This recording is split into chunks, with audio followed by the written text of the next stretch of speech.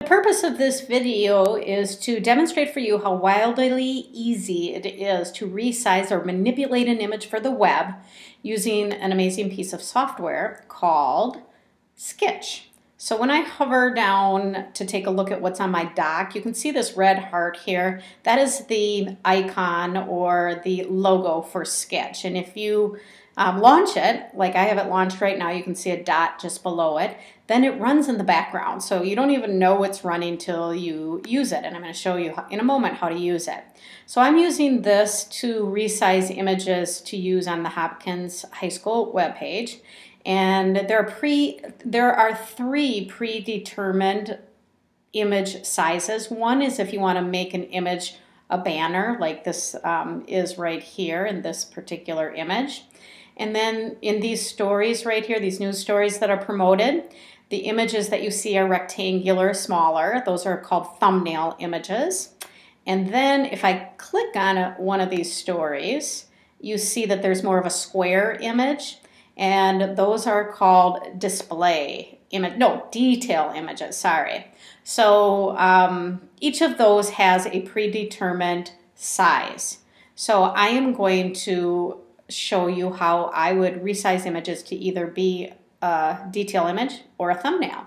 So when I click on the Edit tab here, just as a reminder for you web editors, you can see that in this particular instance, the thumbnail and the detail are the same image. It's just that the detail image has been resized so that it's square, and the thumbnail image has been resized so it's more rectangular. Specifically, it's about 270 pixels across and about 174 pixels from top to bottom. So I'm going to make a thumbnail image with Skitch. So the purpose here is really to show you what to do with Skitch. So I have an image, it's right here, and I want to open that in Skitch. There's a couple ways to do that. One of the ways that you can do it is hold on your control key, and then you click on the file name, and you can say open with, and you can choose Skitch right here. Okay, so that's one way to do it. Another way to do that is if you want to just drag the file, and you can drag it right on top of that Skitch icon, and when you do that, oops, there's my family. Wait momentarily. Oh, good thing that was a good picture. All right, and then that will open in the Skitch window. Again, this is a very simple program. If you look down at the lower left-hand corner, you're going to see how big this is right now. It's 949 pixels across. There are approximately 100 pixels in an inch. And I need to resize this to get closer to 270 by 174. So the first thing I'm going to do is I'm going to begin to resize it so I'm somewhat in the neighborhood of the size that I'm looking for, or that is my goal. So to do that, you go down to the lower right-hand corner, and you're going to drag that corner in, and by doing that, you can watch on the left-hand corner that the size of the image is going to decrease. So I think I'm going to get to my height quicker than I get to my length. And so I'm going for about 174 for my height. So I just keep going little by little, and sure enough, I'm at 174. If you look down here, 174 for top to bottom.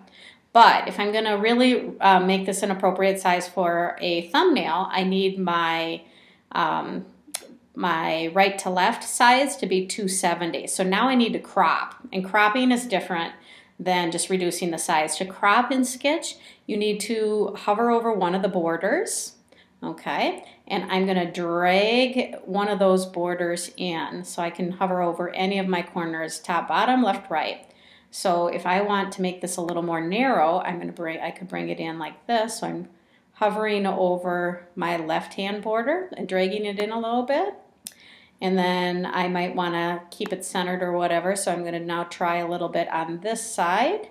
And then I might go back here, and I'm really trying to get to about 270. So it's just dragging the borders of the image. So lo and behold, through two particular moves here, one is the resizing from the right-hand corner, and the other is the cropping from hovering over the borders of the image, I have changed that so that it is the perfect dimension for a thumbnail image.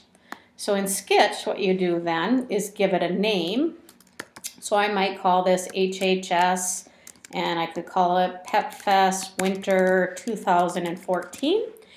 And if you can then drag this to your desktop. So I'm gonna, oops, you can close that.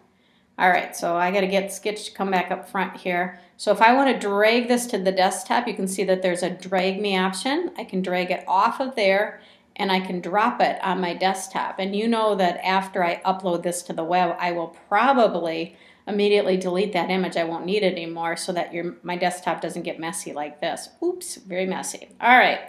So one other thing to notice is in Skitch, you can change the file type by clicking on this pull-down menu. But if it's a image, you're probably going to use .jpg or .png for your file type, but that's an option there as well.